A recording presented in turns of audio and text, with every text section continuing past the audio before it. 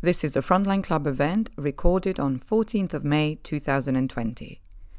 A discussion on US elections with Susan Glasser, Ed O'Keefe, and Jim Naughtie. First, we're going to introduce James Naughtie, special correspondent for BBC News. He has a new book out, just came out last month. It's called On the Road, American Adventures from Nixon to Trump. I can now wave. James, maybe you can show that to... Great, there it is. I will. And the audio is available in the States, incidentally. Terrific. And not only does James have the book, but the Mail on Sunday calls it thought-provoking, constantly surprising, and hugely entertaining. Jim presented the Today program on Radio 4 for 20 years, and has been traveling in the States since 1970. Up in the higher panel is Ed O'Keefe. You know him from working as a political correspondent at CBS News, covering the campaign. He previously covered the U.S. Congress for the Washington Post and reported on the 2008 and 2012 presidential and congressional elections. And just below me in the panel below is Susan Glasser, who writes the column Letter from Trump's Washington at The New Yorker, where she's a staff writer. She was top editor of several Washington publications. She was the editor at Politico and editor-in-chief of Foreign Policy, and worked for a decade at the Washington Post. So it's a fabulous lineup that actually in ordinary times, in the midst of the campaign, we probably couldn't do here in London. There's no way we'd be able to get everybody across the Atlantic. So to some degree, this is kind of fortunate. I wanted to start and ask you, whoever would like to jump in, maybe Susan on this, and that is, how has the pandemic changed the issues in this race 5 months out from Election Day? And which candidate do you think is better positioned to take advantage of it? Well, thank you so much, Frank, and thank you obviously to everyone who's tuning in today.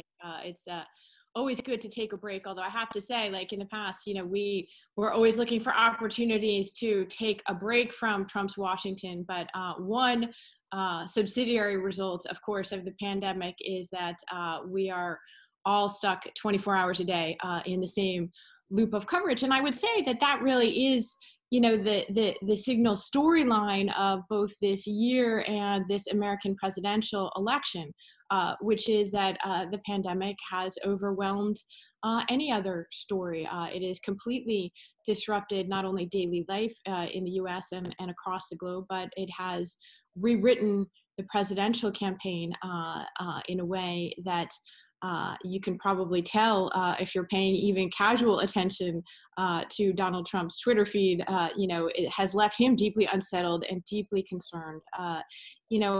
Most American presidential elections after 4 years of an incumbent are referenda on the incumbent.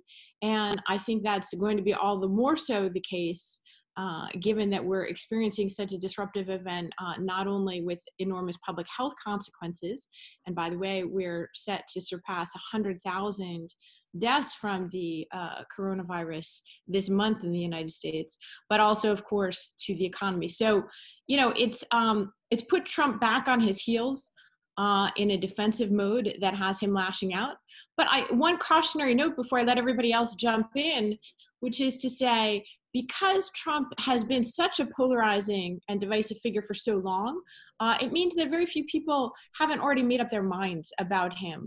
And so we are not seeing the wild swings of public opinion about Trump, and also therefore the wild disruptions in political polling that you might expect, or that you're seeing in the UK, for example.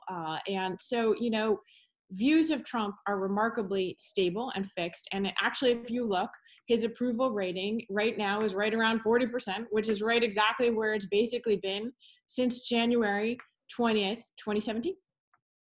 And I wanted to go to you for a question following on what Susan just said, and that is usually an election after a first term, the economy really is very determinative.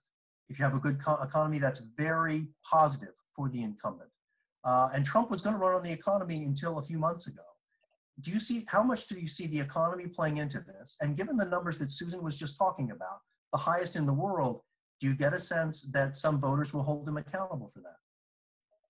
You were talking to me, Frank, right? Yeah, Ed, excuse me. Yeah. Yes. Oh, it'll totally be an issue. As some have said, by November, every American is either going to know somebody who's lost a job, or know somebody who's died from this.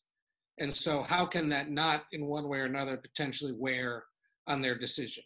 And to Susan's point, he has an incredibly fixed percentage of people who like him. But for the small percentage of people in this country who might swing either way, by November, it's just going to depend a lot on, do I still have a job? Does my family, do my children, do my neighbors, what happened to my sick relative who had this disease and how well were they treated?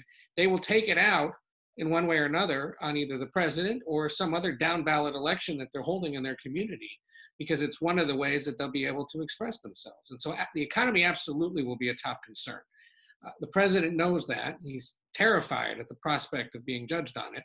Just this morning, he was asked in an interview with the Fox Business Network about it. Host pointed out that about 36 million people now are unemployed, and he immediately snapped and said, well, but nobody blames me for that.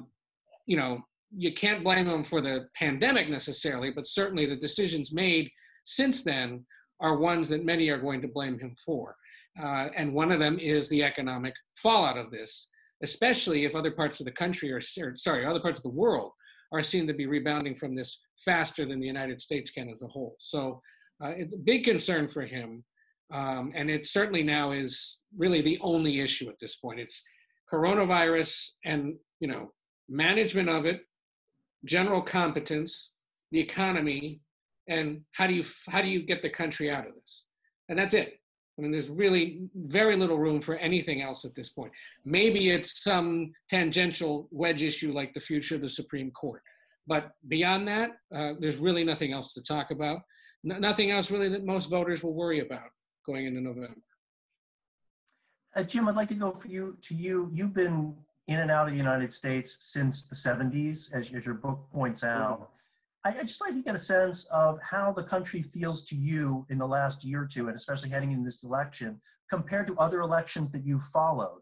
As a bit of an outsider with a different lens, curious to see how you see it.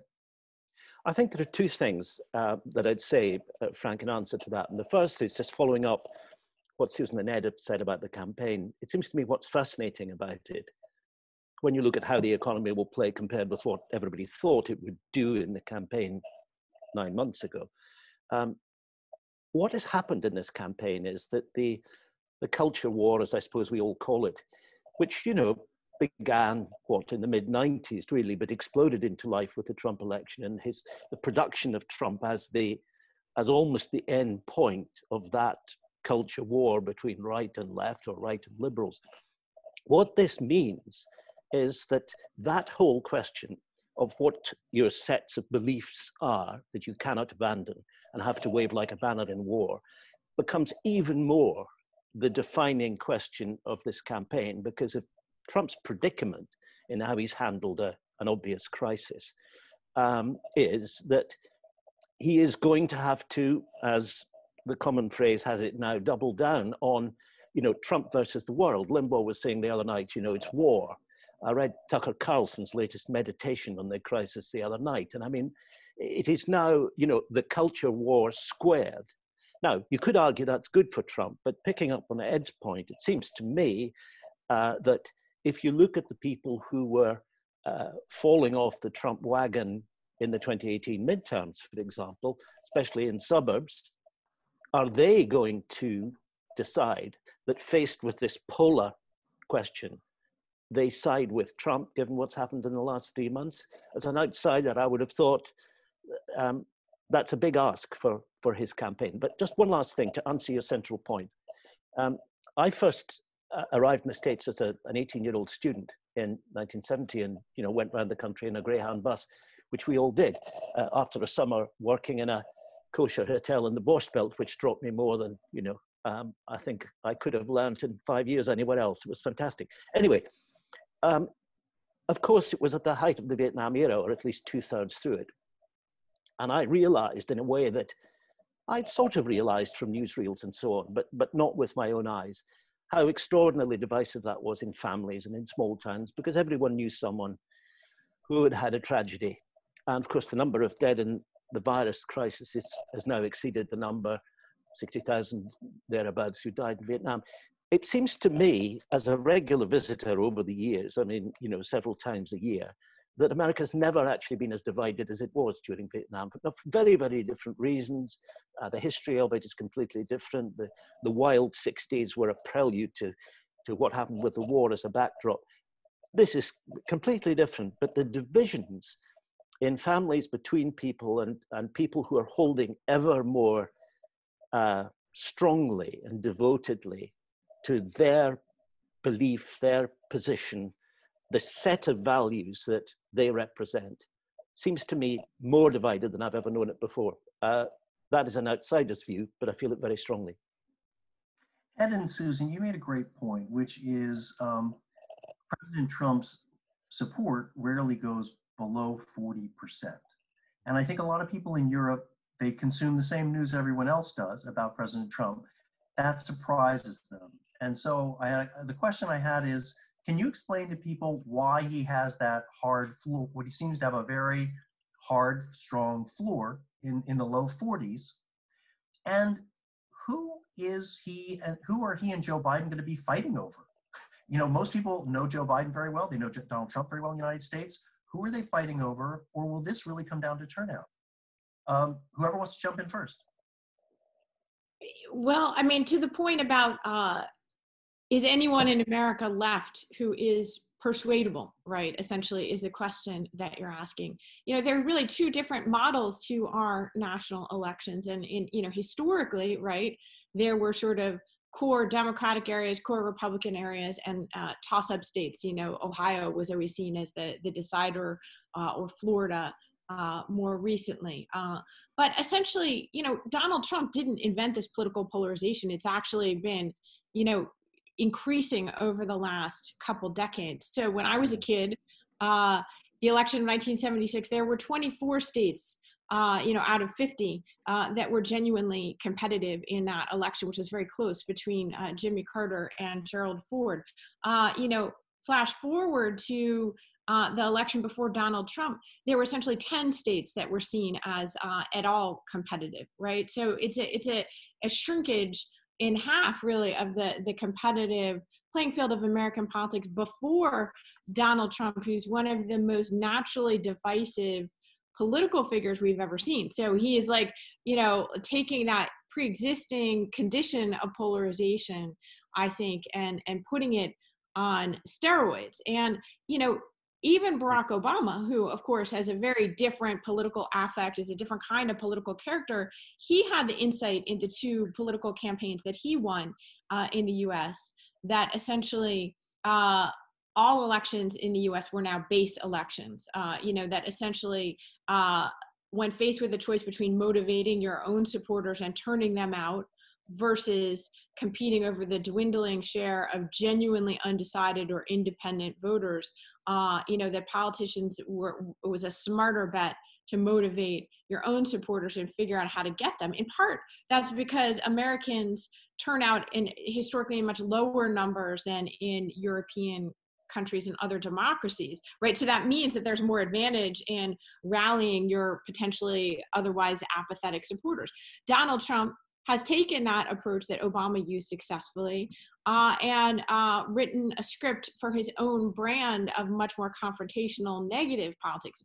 Obama was an inspirer. He used a different way of appealing to the base, but you could argue that the theory of the case was not dissimilar. And so, again, I think especially now that nobody knows what the consequences of the pandemic are going to be for voting, and what does vote by mail do to American turnout, and how do you get your people out?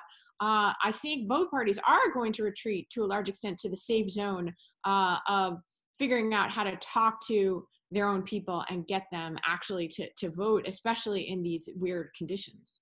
Can I just pop in with picking up on Susan's point there on the election itself? I mean, the mechanics of the election. And we all know the arguments about voter registration and suppression, so-called, by one side, and all that. But if we have in the States still, almost a state of emergency nationally, the whole issue of voting by mail and so on becomes important.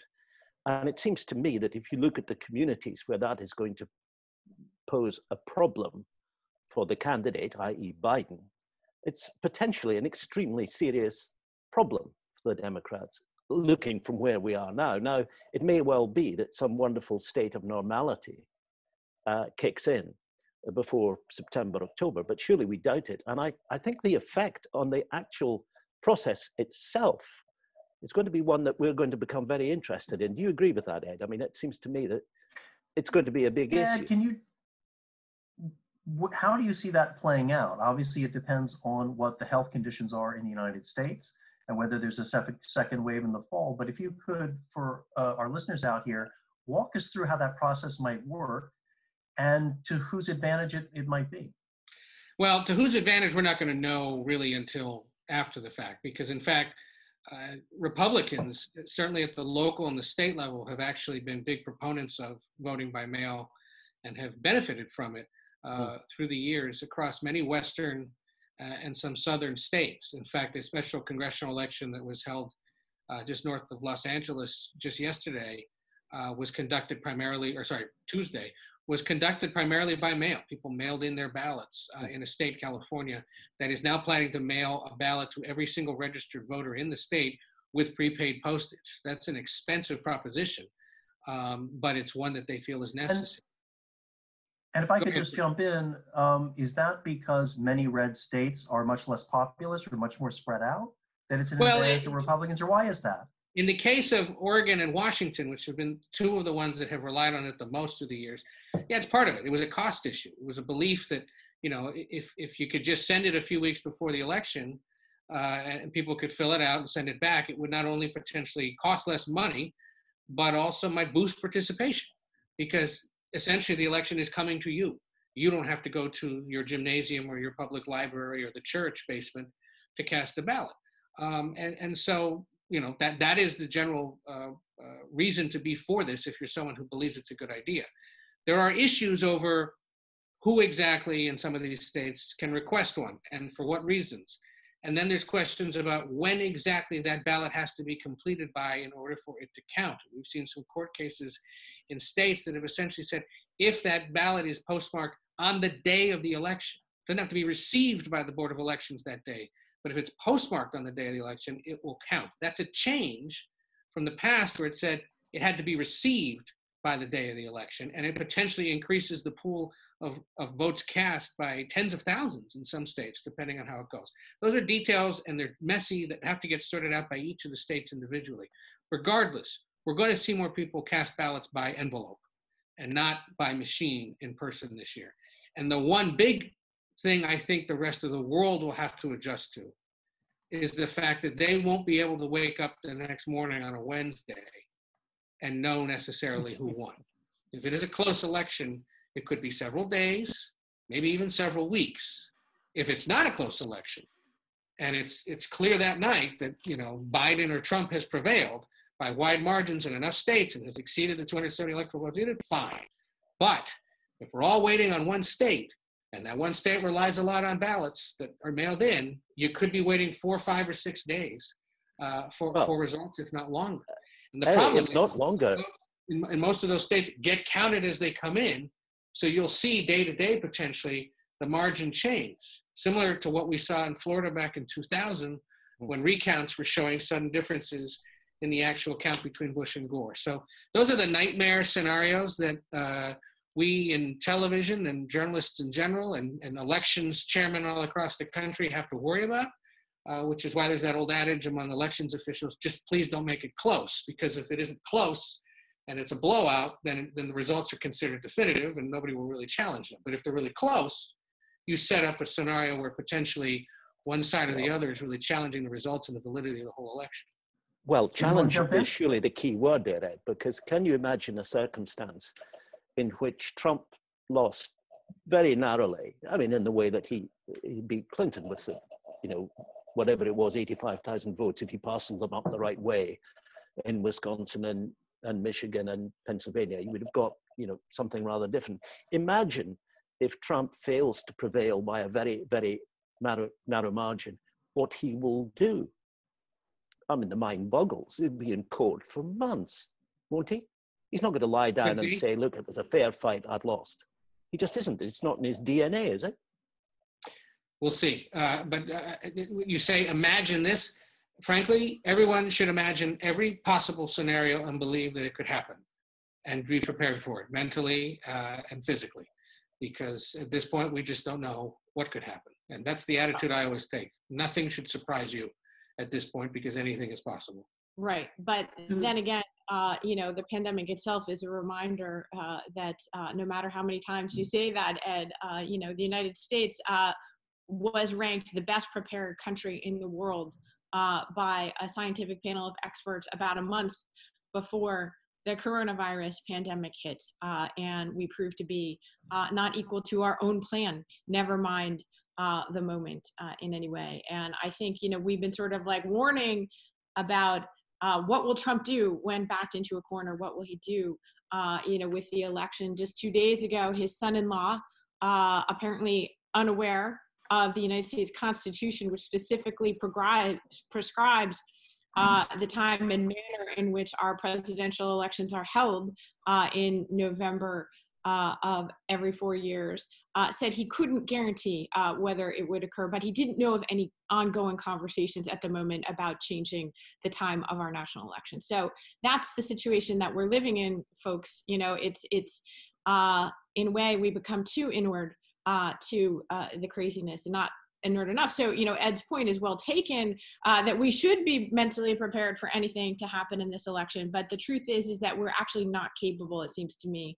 of really processing what's already occurring, never mind the theoretical additional crazy things that might occur. And that actually is one of the great challenges of writing and thinking about Washington in this moment. We are dealing with a president of the United States who actually stood up in a press conference and told people to drink bleach, and that essentially, maybe disinfectant would just make this disease miraculously go away, as he said before in the past. Like, how do you write about that and communicate about that using the language of rational political discourse? That's true. And can I just pick up the point, partly your point there, Susan, but what Ed said when he talked about physical and mental challenges, at the risk of lowering the tone a little bit, there is a physical and mental challenge which you can apply to both these candidates on the grounds of age, on the grounds of performance of various kinds. Trump's persona has become so familiar to everyone inside and also outside the United States that people realize how he operates, the kind of high wire that he walks every day. His physical condition doesn't look brilliant. Joe Biden, despite all the face work, which is considerable, as we all know by the look of it, looks his age. I don't know if either of you were in New Hampshire just before he skedaddled off to South Carolina, but I saw him on the Saturday afternoon in a little huddle of reporters in a sort of Union Hall in Manchester. And we were there, and Biden was supposed to drop by to shake a few hands. And in fact, he decided to do a kind of stand-up thing for 25 minutes. And it was the agony of a man who, was in despair, just all pouring out. Now, of course, as we know, it turned around a week later and then on Super Tuesday. But you just thought, he's gone. Now, has he got the energy with the terrible problem of the virus, which keeps him basically in a basement and people are worried about his age, no rallies, fundraising's more difficult than ever. Has he got the stamina and the energy to see this through? And can Trump take the pressure? I think they're both serious questions. To be clear, James, when I said to be physically prepared, I literally meant us, the press. Like, yes, I realize that. It just triggered something in my mind. Is that you might need to sleep and rest up now, because we may end up in a situation where we don't sleep for a week waiting for the results, just to be clear. Yeah. Well, but you see where my thought came from. About Biden. And that is one that, the moment has sort of temporarily suppressed. But in reality, this is the contest between the two oldest nominees in history in the United States at a time that seems to demand energetic and fresh thinking leadership.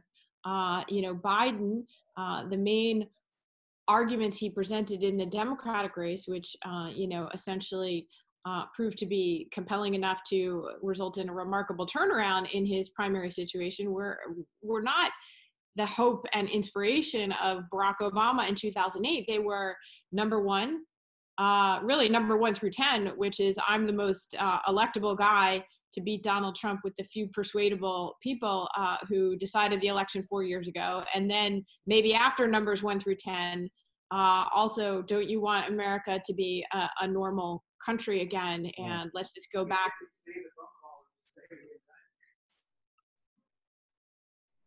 Sorry, that's my husband weighing in on the panel. Would you like to join as well?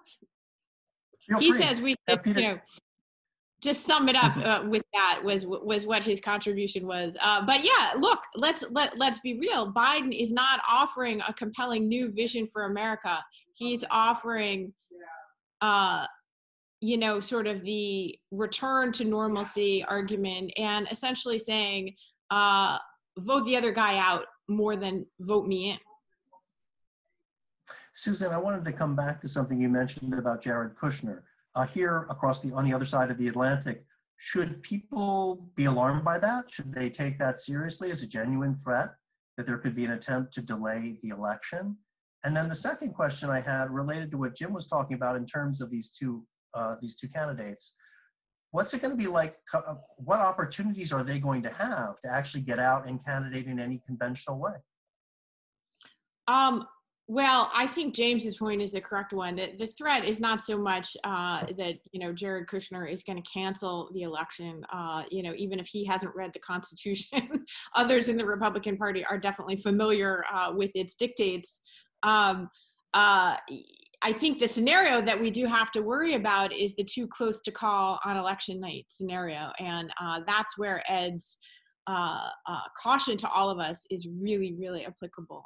In a too close to call situation, you just don't know how things will shake out.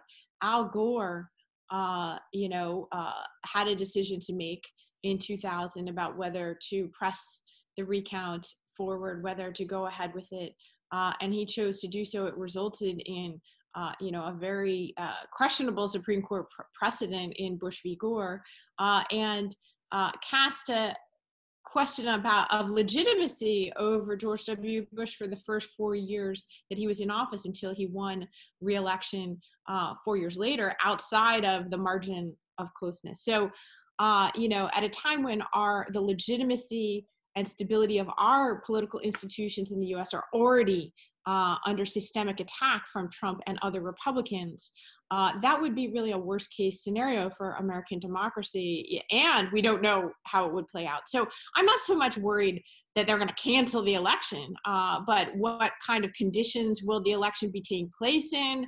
Will the franchise and the vote really be available to American citizens in the way that ought to be to guarantee maximum participation? That's something that I worry about, never mind what comes after election.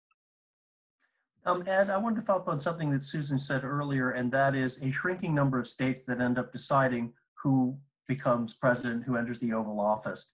Can you talk to people now about which states you think will determine this, and what kinds of issues will determine the vote in those states? Yeah. Well, it's coronavirus and all issues adjacent to it that will determine it most likely. And then maybe, what are the most motivating factors at the last moment for any group of people to either mail back their ballot or show up in person. You got to go back first and foremost to the 3 states that Trump won narrowly that he wasn't expected to win: Pennsylvania, Michigan, and Wisconsin.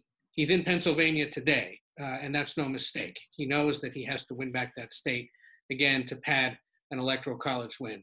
Michigan, where right now he's trailing Joe Biden hypothetically in a state that voted for him by only about 30,000 votes. If he loses the Wolverine state, as we call it, again, he's in big trouble. Wisconsin, a state where you have a very strong and strident Republican base up against a Democrat governor and a Democratic Party voting tradition. That one may be the one that remains the most competitive of those 3, at least if you look at surveys right now. Beyond those three, I'd look at maybe just one or two others. Arizona, out in the Southwest, the first state the president visited once he was freed from the shackles of the White House and was able to start traveling a little bit again. That one is one that Democrats have had on their target list for quite some time, and that demographically and politically very well could go their way this time. And again, there's another example that if Arizona is going to Democrats, then it's likely several other of these states have gone blue, and Trump is in real trouble. Why is it happening? Both you have a combination of people who moved into the state that are a little either more independent or moderate or Democratic. You have a growing Latino population in that state that hews blue. You also are going to have a very popular Democratic Senate candidate, at least as of right now, Mark Kelly, who's a former astronaut. He's the husband of the Congresswoman Gabby Giffords, who was shot and nearly killed back in 2011. Right now, leading by wide margins in polling and in fundraising. So he could potentially help drag Biden along and get him a win there. And beyond that, we always have to look at Florida. It is now essentially the president's home state. It is the one that always seems to go by just tenths of a percentage point. Depending on what survey you're looking at or what part of the state, either Biden is narrowly ahead or the president's narrowly ahead. If it goes Republican again, it's probably a big state that Democrats have to write off for the foreseeable future because it's just gone so Republican, even if by the narrowest of margins. But I'd look at those five to start. If you would ask me that question in October, the answer probably changes just based on conditions on the ground. I have a question I'd like to go. Drop in. Sure, a couple Jim, of jump things in. very quickly. One, I mean, I was astonished, and I'd be interested in Susan and Ed's reaction to this. The last poll I saw in the Dallas Morning News put Trump and Biden level. Now, I can barely believe that. Tell me. Right. Don't believe it. No, this ain't going to happen this time. Right. No. Okay, fine. We'll settle that. It's moving, but it ain't moved that far. Right. One of the things that has exercised people on this side of the water in the coronavirus crisis in American political terms is the struggle between state legislatures and governors, principally, and the federal government. And we've all seen what Cuomo has done in New York and how his popularity has soared, even among a lot of people who, for one reason or another, didn't particularly like him before. Trump refers to the governor of Michigan as that woman, which I wouldn't have thought is the best way to go into an election in a state which is, as Ed said, teetering, one way or another. To what extent do people just fall into line on this question of state versus federal government? Or is the argument at the moment about competence making many people think more profoundly about the division of powers and about relative competence in the State House and in Washington? You know, it's a good and even profound question, actually, because, the backdrop to the Trump presidency is not just the political polarization in the United States, but it's also about the increasing divergence of worldviews, and particularly views about the role of government in the United States. And so you have this actually very weird situation where Trump both often proclaims absolute power over everything. He has the instincts and habits of a would-be authoritarian, right? He likes to appear to be a strong man. He gravitates towards leaders like Vladimir Putin and Xi Jinping and Erdogan in Turkey rather than America's natural democratic allies, in Europe, for example. And yet at the same time, his party's ideology is to devolve power wherever possible to the states. And that fits with another aspect of Trump's personality, which is a desire to not take any responsibility at all, which was another one of his sort of memorable quotes in the pandemic era. So you have this weird paradox of, this federal response machinery of public health with our Centers for Disease Control, with our Federal Emergency Management Agency, and a pandemic playbook as issued, by our nonpartisan scientific experts and bureaucracy, which envisions a federal response. And yet Trump essentially scrapping that and saying, no, actually the governors should do it. Then when the governors do it, he's jealous that they receive high marks for actually appearing to respond to the crisis, while he simply blathers on at these sort of 2-hour sort of Castro-like, nightly beaming himself into people's living rooms. And so, that's the tension and the political paradox, I think, behind why you see most of these governors, Republicans as well as Democrats, getting very high marks for appearing to respond to the crisis, and Trump himself receiving no additional bounce. So you could say, well, that's good news. For example, in Michigan, you talked about Gretchen Whitmer, the Democratic governor, who Trump has derided, not only as that woman from Michigan, but he actually tweeted about her. He called her Gretchen half Whitmer, continuing a very long stream of, essentially misogynistic treatment of female public figures by President Trump. And yet her approval ratings have never been higher. Before the crisis, actually, she wasn't doing that well. She was a new first-term governor in Michigan, and for a while she was just over 50%. She had started to go back up in the polls a little bit, but now she's well beyond, she's capturing support from Republicans as well as Democrats for her response. Now Trump has nationalized what's going on in Michigan by supporting the protesters who want to end the stay-at-home restrictions. So she may see that come back down again a bit. But I think the point is Americans see Trump for now in a different bucket that has less to do with his executive capacity or lack thereof, and more to do with the kind of national political debate than it does to do with what government does or doesn't do in terms of the pandemic. So, it's a weird political situation right now in the U.S. And there's very little consensus at the national level on anything. And I saw you nodding on that answer. So what would you like to add? Well, let me see if this works. I'll hold it up here. Does that come in? Yeah. Pretty good, yeah. Okay, so that's today's poll number in a CBS survey we just released this morning. Who do you trust for information? Number one there is the Dr. Anthony Fauci, the guy who's the head of the infectious disease department. Right behind him is your governor, then Vice President Pence, then President Trump. I mean, that is the dynamic that you've seen in poll after poll after poll. The medical professionals, followed by your local officials, followed by the federal officials getting the most approval or embodying the most trust of Americans. And frankly, that's a dynamic at work in journalism as well. If you look at surveys, people, who do you trust? Who are you turning to for this?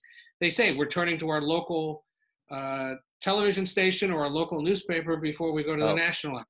So it's that's a because similar. we don't have the BBC, Ed. That's Sorry. Exactly. That's another topic. But isn't this, I mean, this is really fascinating, because if the reason, and I think people outside the States always find it difficult to explain the whole of the base, the Trump base, and particularly they say, well, hang on, if you're an evangelical voter, and if your religious conviction and your ideas about society come from that view of the world, how on earth can you support somebody like Trump if you've got a moral vision for what kind of country it should be? And the answer, presumably, that we would all agree on is Trump says, I'm against all the things that you're against. Forget about my dalliance with Stormy Daniels or whoever it is and all the women and everything else in Moscow. Look, I represent a disruptive attack on all the forces that you don't like, a creeping state intervention with your lives, all that stuff, all represented in federal agencies, represented again by Dr. Fauci. But the problem with this, seems to me, is that appeal to his base, here is what I represent, so you'll always be with me, whatever you may not like about some financial crookery or some sexual dalliance. The problem now is that it may be an argument about competence. And it seems to me, if you just look at the handling and what he said in January, what he then said in February, it's beyond argument that, he said, I know more about pandemics than the doctors. I know more about ISIS than the generals. I mean, it's the old Trump story. Are people going to buy that when the death toll goes above 100,000? As you had said, everyone's going to know somebody who either lost their job or died. And at that point, people say, well, hang on a minute, is this all because of the Chinese? And they will conclude, I would have thought, many of them, no. Ed and Susie, jump in. So look, that is a very rational and legitimate analysis, but the numbers so far suggest that essentially even Trump's most fervent supporters are capable of holding simultaneously contradictory views, which is to say they may actually agree with your analysis of the pandemic or wish that he had handled it differently. And yet also, in the end, finding that their tribal and personal loyalties to the president overcome those reservations, and Ed is right to show you that slide, but the other aspect of that polling that has been consistent from the beginning is that there's one subset of American voters for whom that hierarchy of trust on coronavirus information does not apply in the way that you saw. And that is the subset of people who self-defined themselves as loyal Republican voters. And they essentially are absenting themselves from the rest of the consensus in the rest of American society. And for them, Dr. Fauci and public health professionals are still respected. And Donald Trump is either number one or number two in terms of the information that they're receiving on coronavirus, which is astonishing. You would think that there would be no segment of American society that would prefer to receive information about their health from Donald Trump. But in fact, there is this one subset of American society, Trump superfans, Trump Republican, core, diehard faithful. Now, that's not enough, not only to win a majority in the popular vote, it's not even enough to win probably a majority of electoral votes. Up until the coronavirus, the Trump campaign and Trump himself had constructed a remarkable plan, it seems to me, for his reelection, which was basically to say to maybe the, kind of wavering 10% of Republicans who, still identify or still want to vote Republican, but don't really love the president. Their appeal to them was basically, he's a son of a bitch, but he's our son of a bitch.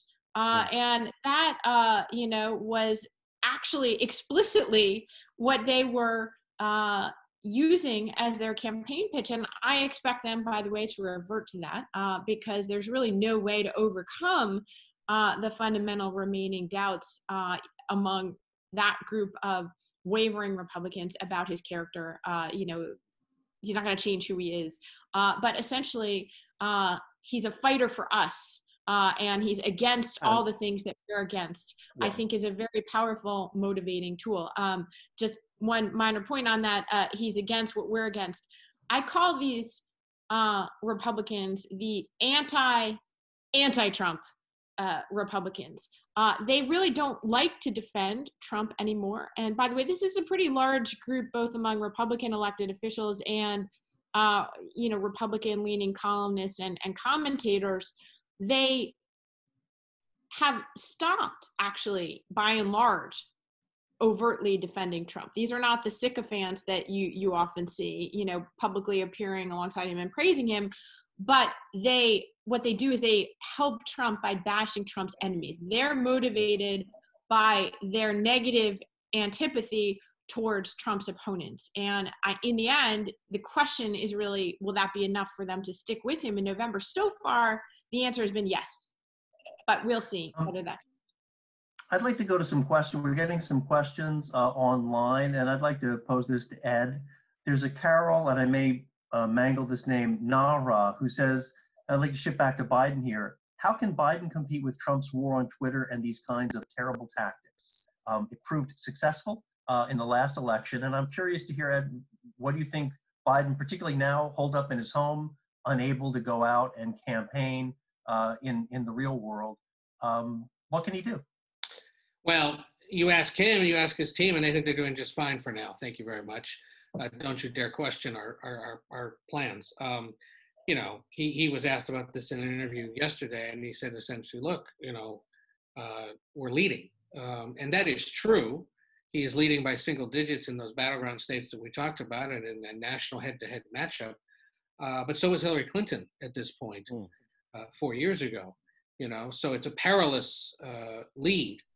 And there are growing concerns among Democrats who frankly are always concerned about something when it comes to their electoral chances. They are professional pearl clutchers. and I say that with all due respect, that the coalition he has to build won't hold.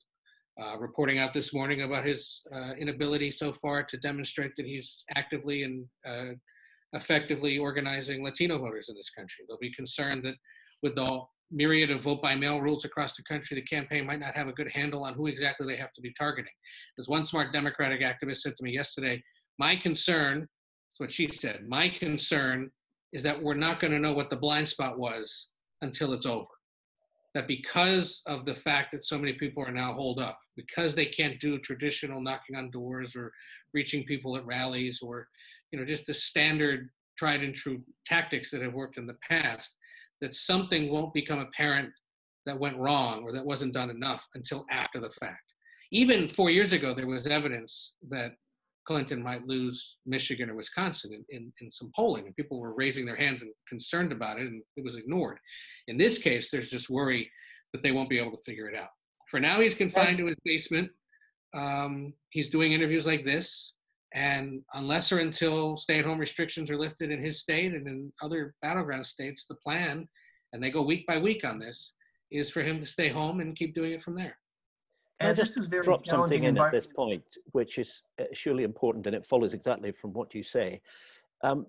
Clearly, given his age, his choice of running mate is going to be much more than usually important, in the sense that she, and we know it will be she, is going to be presented to the American people as somebody who has probably got more likelihood of being president than the normal running mate has. I mean, Tim Kaine, you could forget about him. I mean, unless they do something wrong, people, certainly outside the States and the country as a whole, don't really worry too much about the running mate, right? This time they will. Who's he going to pick? Well, Frank, I think Frank had a simple, hold on, let me just defer to Frank here for a second, because I think you may have had a follow-up there. And I know you want to get into running mates. All right, okay. I do. Roy Metropolis, I'm just taking one of the questions to involve the audience. Since we're talking a little bit about social media, he's saying, how big a role will social media, actually the question I was going to ask, Ed, is a challenge for reporters, particularly you and Susan. How do you cover this when you're physically stuck at home? I mean, you would cover it normally by being out and about, talking to people all the time, getting the energy in the room, the sort of thing you can't get from television. And so given this is such a challenging election to cover and analyze, how is the press corps in the United States going to manage this? Right here. I mean, this is the way, this is the only way we can do it. You just got to be texting and calling people all day long. I even said to my wife yesterday, I need to be doing more of it. And I'm doing a decent amount. I mean, the way we're doing it now is you're joining me from the one corner of my bedroom. I never thought I'd have studio lighting in my bedroom, at least not for reporting reasons. And, we have to do it from here. And it's surreal, but it is what it is for now. And you're right, we're missing seeing him in action. We're missing how people would respond to it. You're missing that ability to talk to his staff and his traveling aides and to cultivate those relationships that you need in the event that he wins, because a lot of those people end up going on to work for the winner for any length of time. We're missing the ability to really understand what people who show up are thinking and hoping and why they're showing up. And yet you don't want to just use the bubble as your way of figuring out what's going on. You have to stay outside that bubble. But being inside it with him is valuable and is important. And I said to one of my senior producers last week, I said, one of the potential downfalls for him or challenges will be if he doesn't get to know the press corps that would be following him over the course of the campaign, the ability to sort of have some understanding and some relationship with it once he becomes president will be very different. There won't be, Trump, love it or hate it, became very familiar with a lot of the people who cover him. Obama, the same. Bush and Clinton before them. Biden isn't necessarily going to have that. And that is a meta issue, a very micro issue for those of us in the business and for how he is perceived by the rest of the public. But it's one of the many potential transitional challenges he would have were he to win. And it's going to be frustrating for him and his campaign because they can't see us and be talking to us and be interacting with us on a daily basis as we try to cover him. And we're all going to get justifiably frustrated and concerned about the fact that we aren't near him and we aren't around him to get a better sense of how this is going. So it is a challenge, and it's one we haven't sorted out yet, and there's no right answer for it. But it's something that wears on us every single day. Well, Susan, look, do you I mean, have... Jump in, please. Sorry, go ahead. No, I'd like to hear what you think about this and how you're approaching the challenge. Well, look, there are a couple different things. Number one, I would say that there are very different challenges when it comes to thinking about Trump and covering Trump in this crisis, biggest crisis of his presidency, and then the bigger but parallel but different challenge of covering this U.S. presidential election, and that's always true. In a way, Trump, as a man who exists almost as a social media simulacrum of a president and of a presidency, who essentially has already been spending hours a day watching television in a mutually reinforcing commentary cycle. We're now living closer to his reality, because we're forced to be indoors and not talking to other people than we were before. So covering Trump, I think, is one issue where it's a challenge, obviously, especially for those people who are, I'm a columnist, but for those people whose job it is to, write news out of the White House, understanding there's an enormous turnover that continues, by the way, inside Trump's White House and his administration. So I imagine for reporters like Ed or for my husband, who's the New York Times's chief White House correspondent, you miss out by, not being physically there, not getting to know and talk with people, not being able to travel with them and to interact in ways that give you insight, especially because there's a sort of a Kremlinology aspect to this White House that is even more profound than in other White Houses, right? So that's true to a large extent in any presidency, because America has had an increasingly imperial executive for decades now, but it's even more true with Trump because he explodes normal procedure and decision making. He does not empower his subordinates, even when he's not firing them, he's undercutting them. And so the normal kind of sources for information that you might have in covering a presidency and in a crisis like this, health reporters would have spent years cultivating, the experts at the Department of Health and Human Services and at the CDC and the like. But since Donald Trump has insisted on overruling them or acting in a haphazard and inconsistent way, he has amassed a kind of enormous negative power in his own person and in the presidency that makes a form of observational Kremlinology more important to journalism right now. So I'm more able to sit here in my kitchen and to understand the thinking and actions of this president than perhaps other presidents in a way that matters. But when it comes to covering the campaign, as Ed pointed out, this is an enormous problem and challenge. Now, I actually happen to think that, Biden is such a creature of Washington and of our political system. After decades here, he was the youngest senator when he was elected in the 1970s. When I was just a baby, he came here to Washington for the first time, and he's never really left it. He does have longstanding relationships with, not only across the aisle, but with, journalists. But I think it's that inability to understand, and to pick up that political IQ and antenna, both for the candidate. He's missing out on that by not being able to appear with voters and to talk with them, especially somebody who's so tactile as Joe Biden, of a politician. And then also not being able to really go around the country and campaign, even forgetting the candidate himself, his own campaign operation, I think, is missing valuable sources of information. Although, again, in a crisis, these state officials and governors who are Democrats, are presumably learning an awful lot about what really matters in their states. And, the best thing may well be for those politicians who are actually doing something to help Americans now in the middle of a crisis. And I think that, I remember covering Vladimir Putin's first re-election campaign after 4 years, in the Kremlin. So Russia's democracy was already being dismantled, but it still sort of existed.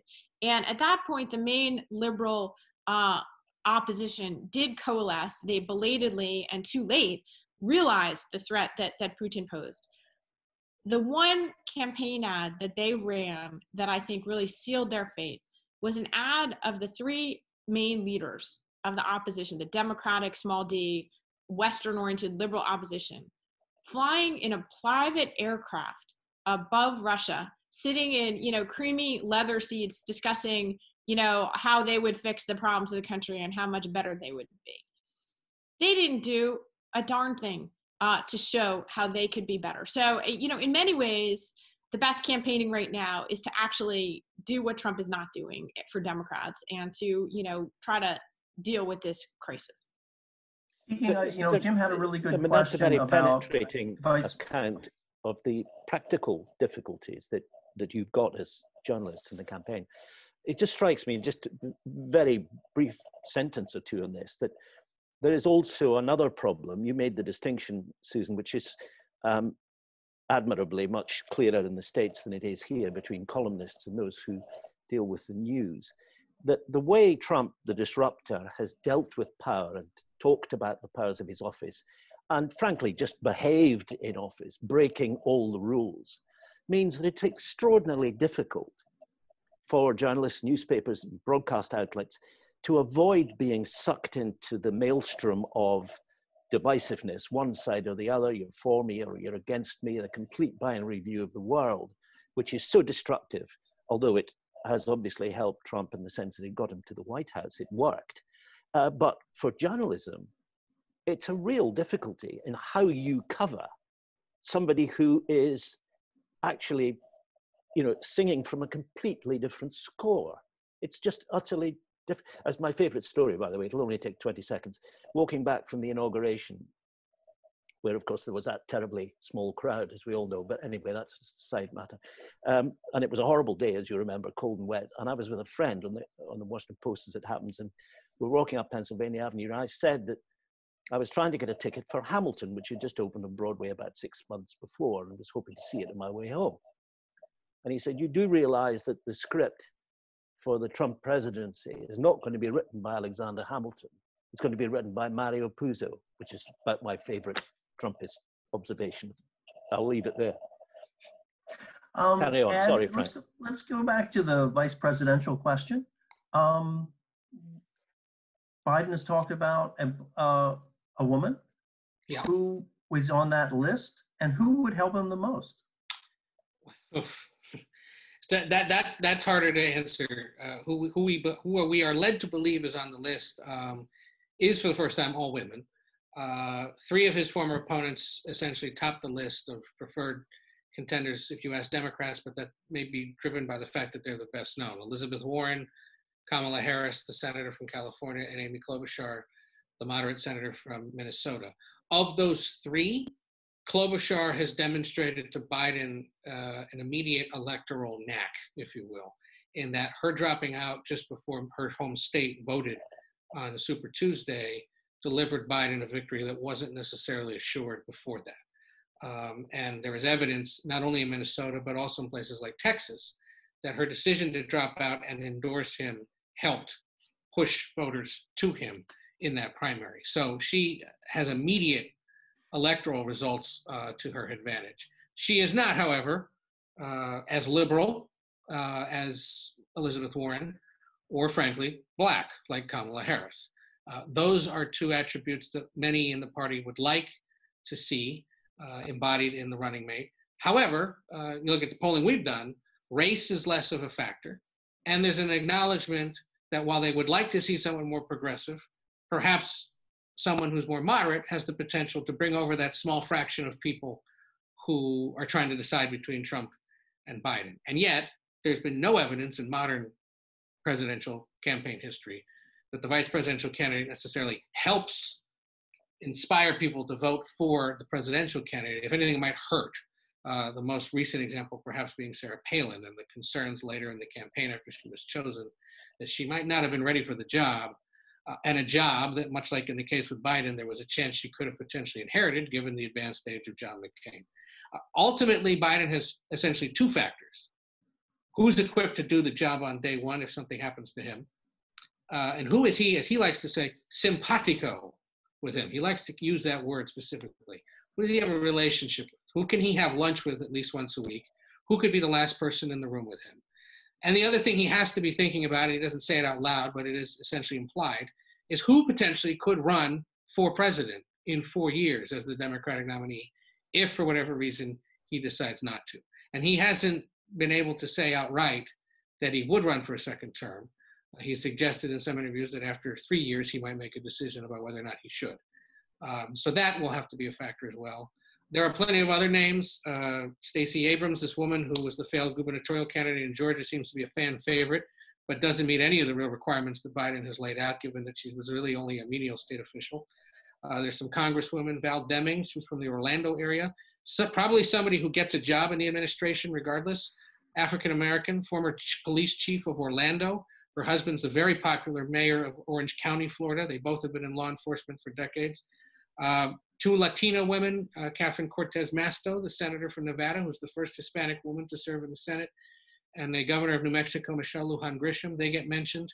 Even Susan Rice, who was President Obama's national security advisor, gets mentioned as well, because in some ways she has some of the attributes that Biden might be looking for. We don't expect an answer from him until July at the latest, but his campaign has made very clear that they could try to spring a surprise announcement on us sooner to try to get a boost of momentum coming out of the pandemic. We have another question from Mahala Mohedin. How much of an impact will Tara Reade have on Biden's chances? Is that story past, or will we be hearing more about it in the fall? Is that for me, or is it for whoever wants to take it? Susan? It needs to be answered from Washington, doesn't it? Yeah. Probably, yeah. No, look, it's hard to say. I think that there's sort of two parallel questions here. One is, will we find out more information that has a bearing on the veracity of these allegations, which are come from a former staffer to Vice President Biden when he was in the Senate. They're from 27 years ago. One of the issues with this woman is that she changed her story over time. A year ago, she spoke with reporters and did not make this allegation. In fact, specifically said not that Biden had assaulted her or even harassed her. Now she says that both things occurred. Is there additional documentary evidence? For example, she has said that she did file some version of a complaint with the Senate office. The Senate, however, has said it didn't, by the way, not mention sexual harassment, but at least would, lend some credibility to the idea that she made a contemporaneous complaint. Biden has asked the Senate to release whatever records exist. The Senate has said it is not able to do so because of the confidentiality rules that bind that office. So one question is whether will we get any more evidence or information that would tend to confirm or disprove the specific allegations made by Tara Reade. And then the other question is, what political impact, if any, will it have? Now, of course, you're dealing with Biden running against a president who's been credibly accused of sexual harassment or assault by, I think it's the number right now is 26 different women. Versus this one allegation against Biden, and then a number of women who came forward last year and said that he had what they considered to be a history of inappropriate touching and physical closeness. For Trump's purposes, I think the specifics of the allegation don't matter nearly as much as the fact that there's something that he can point to, the sort of confusion fog machine, the everybody does it, everybody's corrupt. That was actually the playbook that he used with the Ukraine allegations that led to his impeachment in the Democratic House. Essentially, Trump, tried to say, well, but Biden's son is also crooked in some way that of course was not really parallel at all but was politically useful to him. So I imagine that from the Republican point of view, it's just politically useful to have an unresolved allegation hanging out there. But my basic view is that, unless much more information were to come out either about this complaint or of any other women stepping forward in a way that they never have to accuse Biden, that it probably is not a significant change. There's a huge gender gap in this race with, women by and large being much more skeptical about Donald Trump. I think that that's likely to persist regardless of the allegation.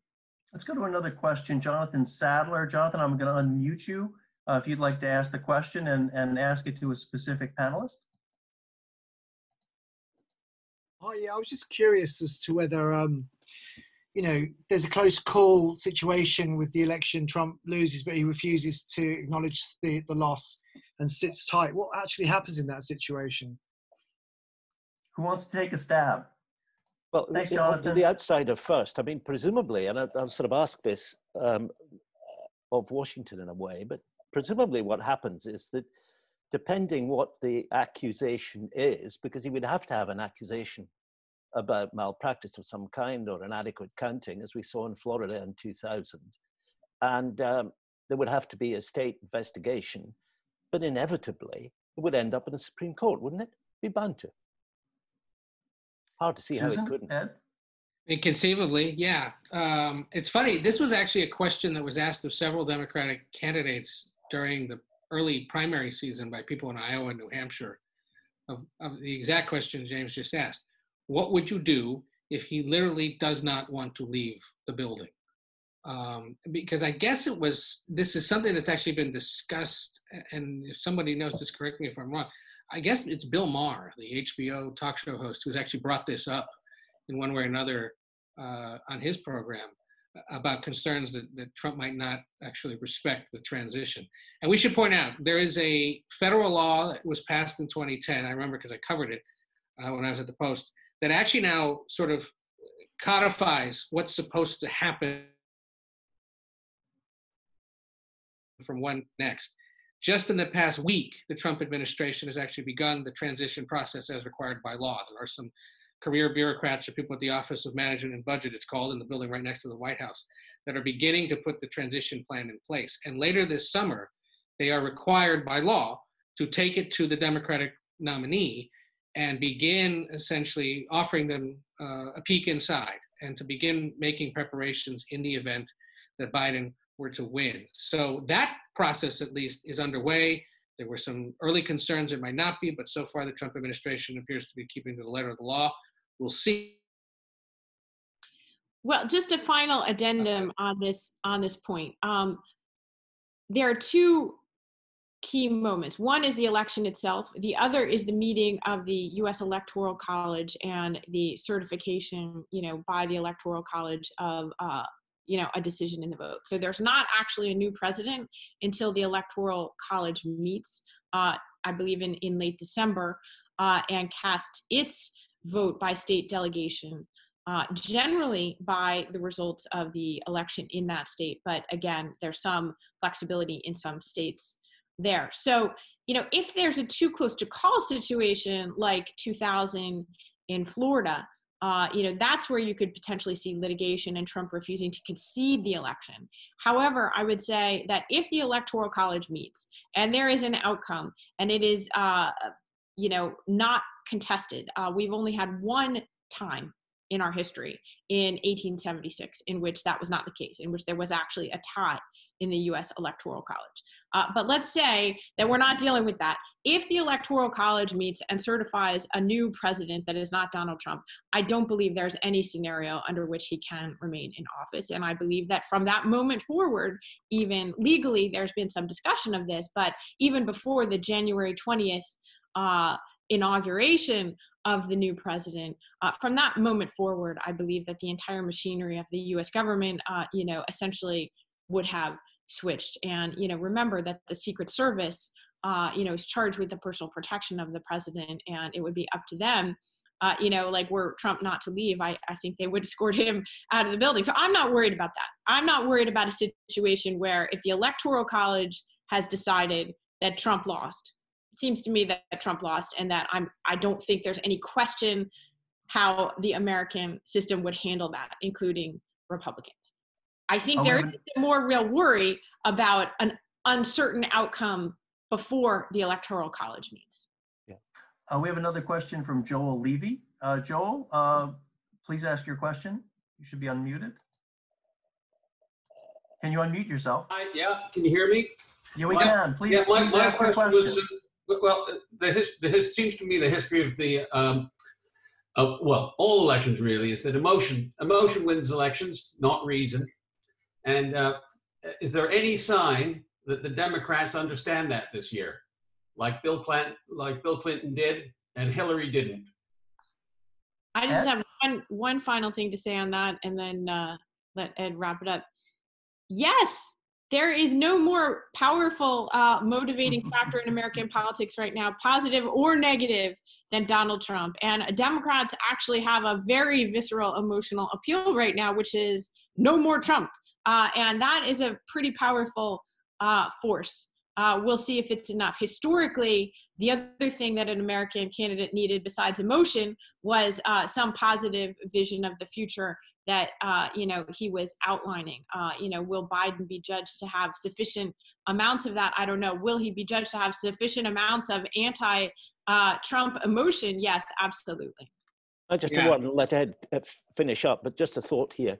I thought that in watching Biden in the last few months, and indeed listening to him over the last 2 or 3 years, this argument, which is his fundamental one, that America has disappeared from view for you people. You've seen it transfigured by this disruptive president who lies and breaks the law and all the things, as you might put it like that. What I'm going to do is I will step off my rocking chair and a Norman Rockwell painting and give you back something, kind of Morning Again in America, Reagan 84, a little bit like that, saying, look, we're better than this, we can do better than this. And that seems to me, as an outsider, to be a deeply emotional message, actually. And Biden, in his grandfatherly sort of way, I mean, that's not meant pejoratively, it was just a fact, it seems to me equipped to make that appeal. And I don't think that's one that's devoid of emotion.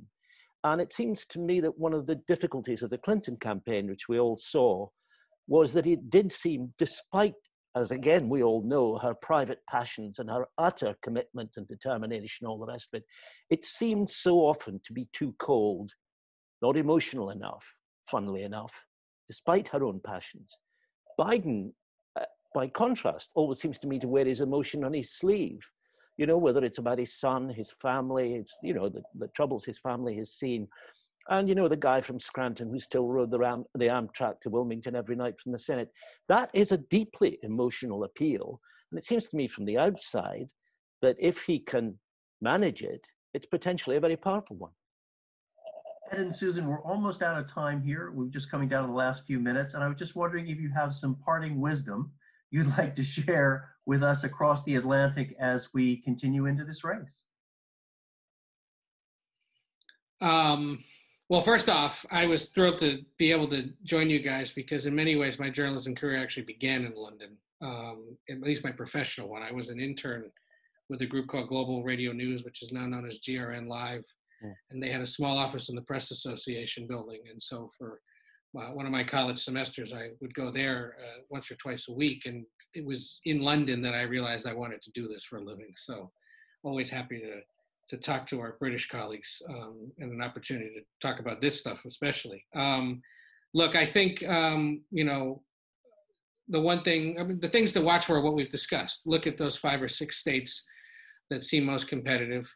Keep an eye on the mechanics of how people will vote in this country and whether that begins to cause real pandemic style problems and chaos of a political and sort of democratic lowercase d variety. And you know, the argument over, I think to Joel's point, can Democrats convince enough people that Biden's argument is the one worth taking right now? I think the one thing that a few polls in the last week or so have pointed out is you ask the people, you don't like either of these guys, but which one would you vote for if you had to? Biden is blowing Trump away in that regard. Trump blew away Clinton in that regard 4 years ago.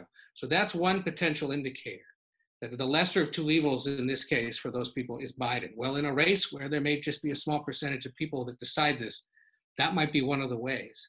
And so keep an eye on that. Do Biden's negatives come up, causing that kind of a question to become more muddied? I think that may be one of the only real ways that this happens. And the other thing I keep thinking, I know this was something, Frank, you had sort of asked about, is will we see for the first time here, perhaps, more of a British-style election, in that there really will be only about 6 weeks once we come out of the summer where these two guys can go out and mount some kind of a traditional campaign, visiting the States, holding rallies, or will the pandemic hold them back to the extent that they can't do that? And if we do have an abbreviated 6-week style campaign like you do in the UK, might Americans go, we should do that more often and not necessarily allow this to stretch out for 2 years? I don't know where I stand on that, but that'll reignite the debate for sure. Susan, I'd like to give you the last word. Well, thank you. What a great discussion today. Really enjoyed it, as well as all the questions. Look, on paper, there really is no way that Donald Trump should win re-election to the presidency in this fall. Generally speaking, an incumbent with approval ratings like he has, which are unlikely to shift significantly, certainly by June of the election year, that's usually been written in stone, that somebody who was looked upon this unfavorably by so much of the American public, combined with an economy that now not only has plunged to depths we haven't seen since the Great Depression, but is unlikely to recover enough in time by November to make a material difference. Those two things alone, those are the two things, the president's approval ratings in June of the election year and the situation of the economy with unemployment, should be determinative. But of course, if that were the case, then, in terms of our history, Donald Trump wouldn't be president in the first place. So he got unbelievably lucky in 2016. He essentially, had a very narrow path. He ran it. He also was aided at the last minute by James Comey and Hillary Clinton. And, he would have to be even luckier to do that again.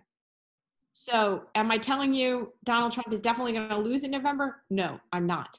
There is no one here in Washington, as there probably isn't anyone in London, who is going to believe the outcome of this election until not only is it over, but if Trump loses, that he is actually escorted from the building by the Secret Service. So, predictions are not as useful as they might have once seemed in a world that is being upended.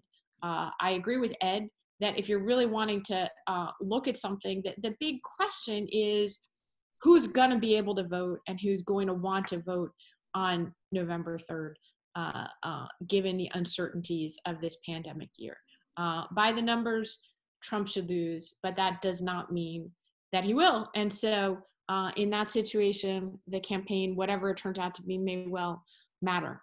In the meantime, have a thought and a prayer for all of us trapped here in our kitchens or our bedroom offices in Washington, living inside the Twitter stylings of Donald J. Trump 24 hours a day.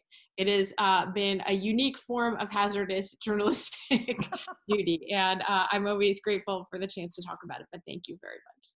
Well, on behalf Thank you very much. of the Frontline Club, I'd like to thank all three of you for coming. This was an absolutely fascinating and extremely educational exercise. And I'd like to thank everybody for tuning in the middle of the day here this afternoon in London and around the United Kingdom for this. And again, to James Naughtie, special correspondent with the BBC and author of On the Road, American Adventures from Nixon to Trump, Ed O'Keefe, political correspondent for CBS News, and Susan Glasser of the New Yorker. thank you all very much for taking time out, and I learned a ton. I really appreciate it. Thank you all very much. Thank you.